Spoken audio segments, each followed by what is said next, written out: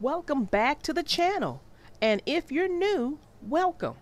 I am your little darling narrator, and on this channel I read stories. Not just any stories, but I think I read some really great stories for the young readers.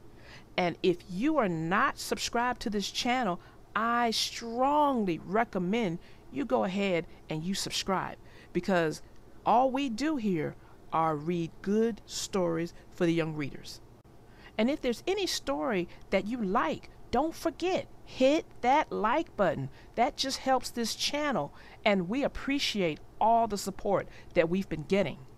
So stay tuned.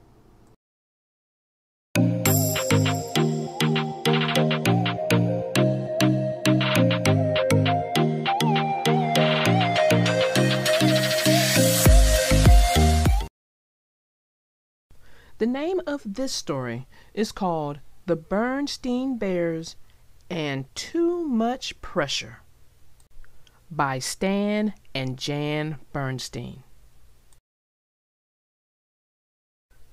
If someone were to ask you who Bear Country's busiest creatures are, you might answer that bees are the busiest. They gather nectar and pollen, make honey, guard the hive, and do all the other things that have earned them the title busy bees. Or you might answer that beavers are the busiest. They fell trees, make dams, and build lodges with secret underwater entrances. There's no question about it. Beavers certainly are busy. But if you were to answer bees or beavers, you would be wrong, because the busiest creatures in Bear Country lately are none other than our friends, the bear family. The bears haven't always been so busy. They used to do the things that most families do. They worked and played, went to school, visited friends, enjoyed nature, and once in a while, they just sat around and did absolutely nothing. The bears hadn't planned on becoming so busy. It sort of sneaked up on them. First, there was Brother Bear and the Little League. Then, Sister Bear got bitten by the ballet bug and started ballet class. When her best friend Lizzie Buren started riding lessons, Sister just had to take that up too. And Brother wasn't about to be left out of something as exciting as horseback riding. That's how it was with other activities. As soon as one of the Cubs' friends signed up for something, Brother and Sister had to sign up too. Before anyone thought to say enough is enough, they were also signed up for swimming, gymnastics, soccer. Soccer's how we get our kicks. Karate, art, I call it flower with drips, and computer club. Talk about busy. Mama or Papa Bear had to drive Brother and Sister to all those activities. Things got so complicated that Mama had to make a big schedule to keep things straight. Papa hung it on the wall. The schedule was especially difficult on Friday, and today was Friday. "Will somebody answer the phone?" called Mama after the fourth ring.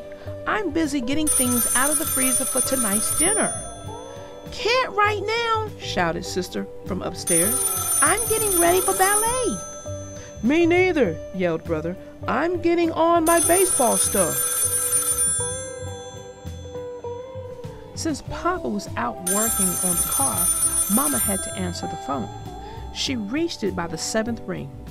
It seemed a lot longer to Gran on the other end. "Hello?" said Mama. "Hello, dear," said Gran. "Is everything all right? You sound a little breathless." "Just a little," said Mama. "I was in the kitchen getting dinner out of the freezer. The Cubs are upstairs getting dressed for ballet and baseball, and Papa, But before she could explain about Papa, her shoulder bag got tangled in the phone cord, which pulled the phone down with a clunk. "What happened?" shouted Gran. "There was an awful clunk." It was just the phone falling. Was there anything special, Gran? What Mama didn't explain was that when she stooped to pick up the phone, her hat fell off, and when she reached for it, she tripped over the cord and was now sitting in a tangled heap on the floor. "I was just calling to invite you all to dinner sometime soon," said Gran. "Love to, Gran, but we're just on our way out, so let me check our schedule and get back to you." "Fine," Gran said after a pause. "Well, goodbye." "Mama," said Sister, "what are you doing sitting on the floor playing with the phone cord? Come on, we're gonna be late." "Drop me off first," shouted Brother on the way to the car. "No, me first," cried Sister. "No, me," insisted Brother. When Papa tried to explain what had been wrong with the car, the spark plugs needed cleaning, Mama shouted, "Not now, dear," and roared off, leaving him in a cloud of dust. "Well," Gran said as she hung up the phone, "there certainly is a lot going on over at the treehouse." "That's the way young folks are," said Gramps. "They like to get out and do things. Why, when I was a young feller—" "Doing is one thing," said Gran. "Overdoing," she added with a sigh, "is something else again." If Papa could have heard Gran, he surely would have agreed. There was too much going on, too much coming and going, too much rushing about, too much pressure. The Bear family's schedule was becoming a nightmare. As it turned out, a whole series of nightmares. The Cubs had planned to watch some TV that evening, but they were so stiff and tired, Sister from ballet, Brother from baseball, that they went to bed early, fell asleep, and dreamed. Sister dreamed she was on a strange sort of merry-go-round, a merry-go-round of activities, which went round and round and round. She wanted to get off, but no matter how hard she tried, she couldn't. Brother had a dream too.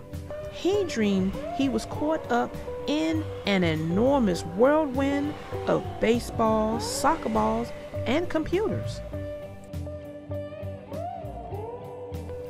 Papa dreamed he was trapped on a magic carpet that was zooming into a deep black hole. Only it wasn't a magic carpet. It was that awful schedule from the wall. Mama didn't have a nightmare. The reason was that she didn't fall asleep all night. She lay awake staring into the darkness, wondering how she was going to get through the next day. After a quick breakfast, Mama packed a lunch for Papa, who headed for some work in the forest. Then she shooed the Cubs into the car. "Hurry," she said. "We have a difficult day ahead of us.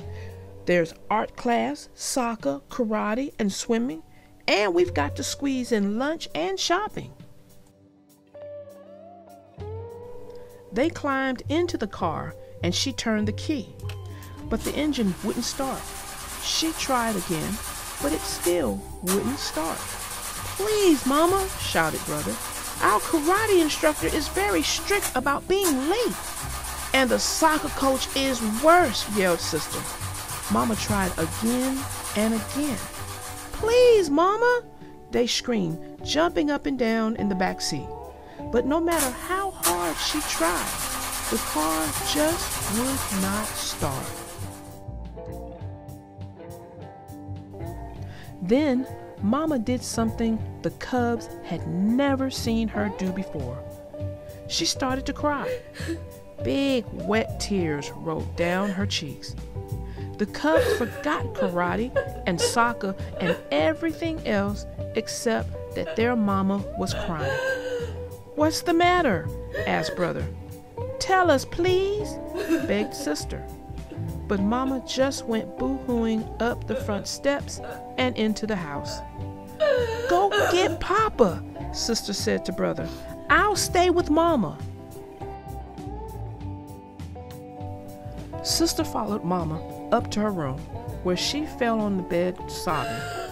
It was all sister could do to keep from crying herself. "It's mama! You gotta come!" shouted brother as he reached Papa's workplace in the woods. He told Papa what happened. Papa could see that he was upset about mama crying. "Everybody cries once in a while, son," he said. "Even you?" asked brother. "Sometimes," Papa said. "The problem with the car is those spark plugs. We probably need new ones. But the real problem is this schedule of ours. I know mama didn't sleep well last night, worrying about it." "I didn't sleep too well either. I had this awful dream," admitted brother. "That makes two of us," said Papa. "Sister had one too," said brother as they reached the treehouse. "Mama, stop crying," announced sister as Papa and brother came upstairs. "That's right," Mama said, smiling through a few last tears. "There's nothing like a good cry sometimes. And there's nothing like a little common sense about too much pressure," said Papa. So the bears had a family meeting right then and there. The cubs agreed that 2 after-school activities a week were more than enough. Brother chose baseball and computer club. Sister chose ballet and horseback riding. True, they lost their title, the busiest family in Bear Country, but they went back to having a very good time doing the everyday things that most families do. They worked and played, went to school, visited friends, enjoyed nature. And once in a while, they sat around doing absolutely nothing. Well, that ends our story. And with the Bernstein Bears, you always have great takeaways. Now, the takeaway from here is literally the title of the story, which is too much pressure. You can be surprised how much pressure you put on yourself. And that can be from anything from getting ready to take a test to getting ready for going to school or whatever you're about to do. You can put a lot of pressure on yourself when all you have to do is just kind of find your rhythm, your flow, if you will. And that's your calm, your inner calm. Usually that will help you get through most everything you have to go through in life. That's how you'll navigate through life, is if you find your rhythm, find your peace, your inner peace. And when you do that, you can avoid pressures, because let me tell you, pressure builds up. If you can't find a way to let that pressure ease out or be easy, that pressure will explode. And you don't want that happening to you. So the takeaway from here is find your inner calm, your inner rhythm. Okay? So until next time, my young readers, I am your little darling narrator, out.